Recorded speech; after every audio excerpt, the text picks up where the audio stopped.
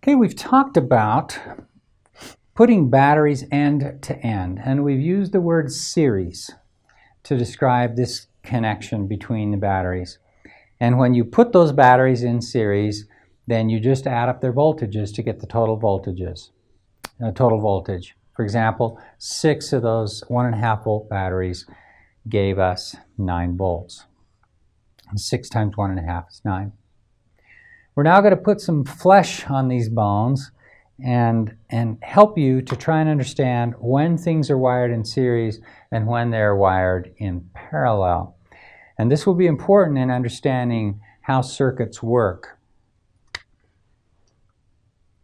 The key to understanding series and parallel is knowing where the battery is.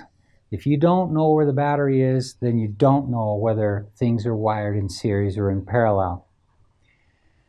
So in this example, the battery's right here. And it drives a current in this direction, shown here, in a clockwise fashion. That current passes through this resistor, and then the same current passes through this resistor.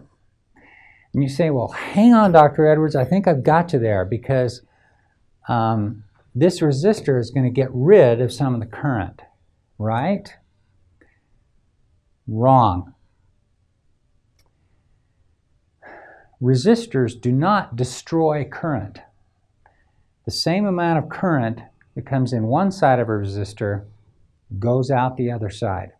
I'd like to encourage you to get that in your brain, because this is a source of a lot of misconceptions. Were it not so, let's say that that the current coming into this resistor was more than the current coming out, and the resistor was somehow eating up that current.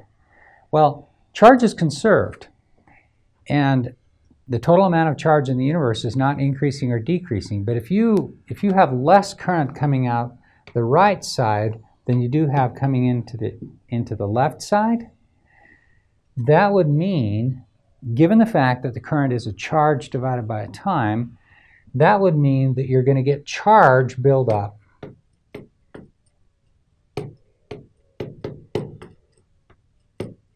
And this thing would become highly charged.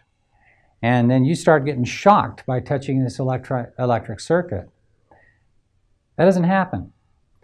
The same number of charges that enter per unit time that enter this resistor exit it in the same amount of time on the other side. Very important point. So the current through this resistor doesn't change as it comes into the resistor, goes through the resistor, comes down the other side, and then the current through this resistor doesn't change either. Whatever comes in the left side goes out the right side. Really, in thinking about current, the thing that helps me the most is to visualize this as water flowing over a waterfall. So if we've got this is the waterfall, and this is the water flow.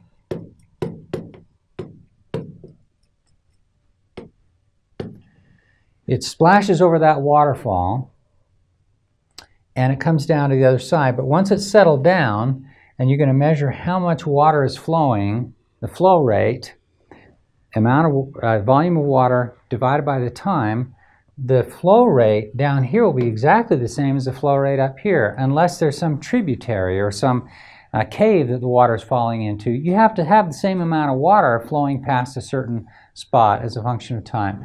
So the water flow is analogous to the current.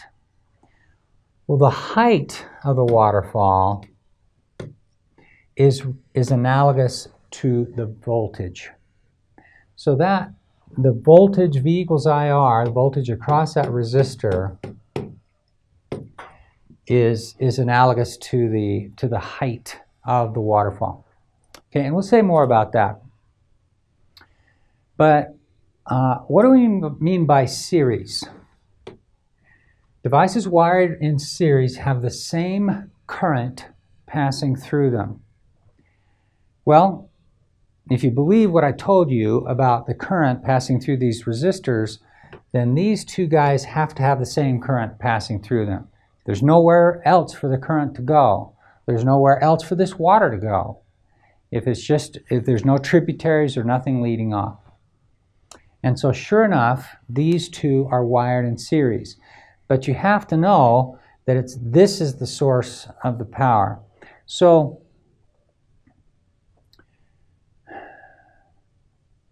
the other way that's important to think about this is to think about the idea that this copper wire here, so I'm going to darken this in with this red marker. That copper wire is an extremely good conductor. It's copper. It's one of the best conductors out there. The best one that was on that table. So this whole section of the circuit is at the same electric potential. Let's call it V sub A, or the same voltage. This is really, really important because students get so confused about this, but if they understand this diagram, then you'll go so far on understanding these circuits. So everywhere along this wire, because it's not a good resistor, it's a good conductor, the voltage doesn't drop hardly at all. But the voltage does drop across that resistor. That's what we mean by this equation here. There's a voltage difference between this side and this side. Is there a current difference between this side and this side? And you say, no, there isn't a current difference. There's a voltage difference only. So once you get to the other side of this resistor, having gone through the resistor, then we're going to be at a different voltage. Let me call this V sub B. A different voltage or a different potential. Okay? And it's not going to change along this highly conducting wire. Now we're going to go through a resistor that presents a lot of resistance to the flow of electricity. On the other side of that, we're going to have yet a third voltage. So let's make that blue. So this is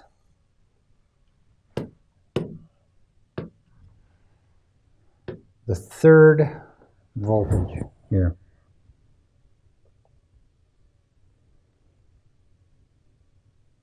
So the voltage across resistor 1, let's look at that.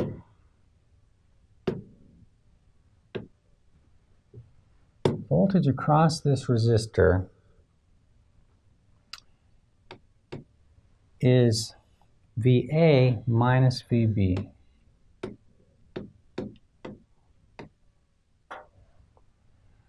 What's the voltage across this resistor?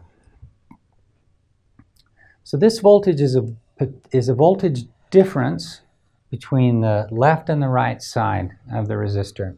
What's the voltage difference across this resistor? Actually, we're calling this V1, so let's call it V1 here. V2 is the difference between this voltage that's along this wire and this voltage that's along the final piece of wire leading back to the battery. So this is VB minus VC. That's the voltage across that resistor. We'll talk about the loop rule in a couple of concepts from now, which will relate these changes in voltage to the voltage to the battery. But for now, this is the most important bit to understand. But series wiring means devices that are wired in series means that they have the same current passing through them. All right, let's calculate the equivalent resistance for resistors that are connected in series. Well, let me back up. V1 is VA minus VB. But according to this relationship here, definition of resistance, that V1 has to be related to the current in this resistor and its resistance. So V1 is I, the current in the circuit, same everywhere, times R1.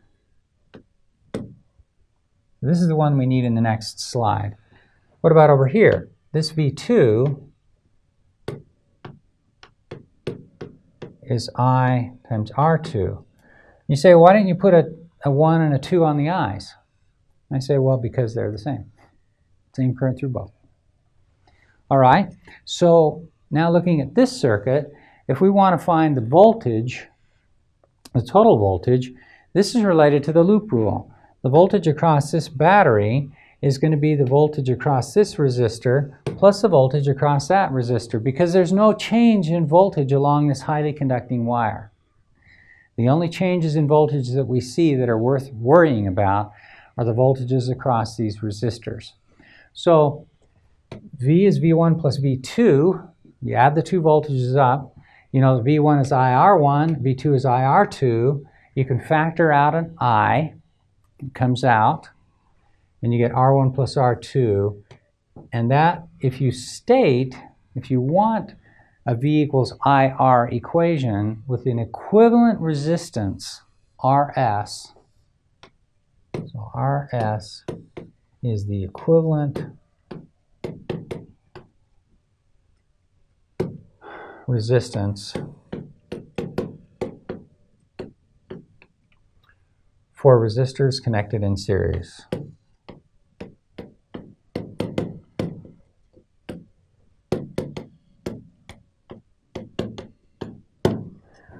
Well,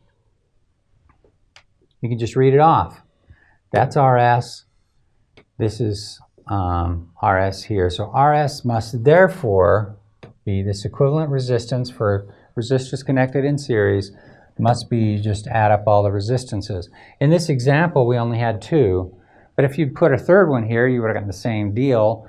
You just had a third one here, plus a fourth one, plus etc. So you just add up the resistances. No big deal.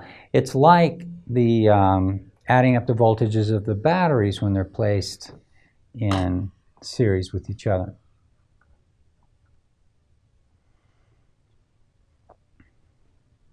All right, so this circuit is a 12-volt battery and two resistors, a 6 ohm and a 3 ohm, is equivalent to this circuit here, where we've just added up 6 ohms plus 3 ohms is 9 ohms. And that's this equivalent resistance. So I can just, instead of putting a 6 ohm and a 3 ohm in a circuit, I can just go out and get me a 9 ohm. Alternatively, the resistors, you can't get them in every resistance that you want. So a lot of times what you're dealing with is you want a 9 ohm resistor for a particular application, but you don't have one. But you happen to have a 6 ohm and a 3 ohm, put them in series, and that's equivalent to the 9 ohm. So 6 ohm resistor and a 3 ohm are connected in series, assuming the battery contributes no resistance to the circuit. We'll talk more about that later. Find the current, the power, and the total power delivered to the resistors by the battery. Well, the equivalent resistance we already worked out. It's 9 ohms. The power, this is one of the relationships that we derived. And it's convenient to use here. The current is the voltage over the equivalent resistance. How do I know that? Well, V is IR. Here's V, 12 volts. Here's R, here's I. All we have in this circuit is a voltage difference across this battery. And so if the voltage here, if the electric potential is 0 on this side of the battery, 0 everywhere here, the electric potential is everywhere the same on this side of the circuit. And if it's 12 volts everywhere on this side, 12 volts, 12 volts, 12 volts, 12 volts. Then the potential drop, how much the potential falls when that water goes over the waterfall, is 12 volts here. And therefore, we're going to put in, if we want to find the current, we just divide both sides by the resistor, resistance. Resistance is canceled. The current is V over R. That's this. V is 12 volts. R is 9 ohms. That's 1.33 amps. Should be fine with a household circuit. They can get up to 18 amps or so. So the power, therefore, is 1.33 amps squared times the resistance. Now this is the power dissipated in each resistor. So we're talking about, we're going back to this circuit here. And I want to know how much power is dissipated in this resistor. Well, we've already worked out the current. It's 1.33 amps in this equivalent circuit, but this circuit's equivalent. So this is still 1.33 amps. So how much current goes through this resistor? You say 1.33 amps, and I say you're absolutely right. How much current goes through that resistor? 1.33 amps. You're absolutely right. Perfect. And so if we want to find the power dissipated in the 6 ohm resistor, we just multiply this I squared times the resistance itself. It's 10.6 watts. And then in the other 3 ohm resistor, it's 5.31 watts.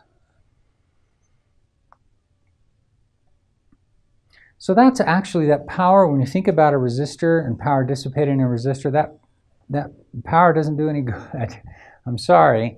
It just gets, the resistor gets hot, and then the heat dissipates away through convection or through diffusion or conduction. If the resistor is touching something, some of the heat can diffuse away through conduction. And the total power dissipated, or total power delivered to the resistors, is this 10.6, this one here, plus 5.31. Yeah, that's how those kinds of problems work. You're always, I mean, over and over and over again, you will be using V equals IR. And over again, you'll be using P equals IV, or its other forms, I squared R or V squared over R. Touchscreens use resistances to determine the point of contact. The idea here is that you've got a point of contact in a grid, and the voltages measured between the point of contact and some conductive layer on either side. Those voltages tell you what the resistance is, and that resistance tells you how far you are from this side and from that side. Pretty cool.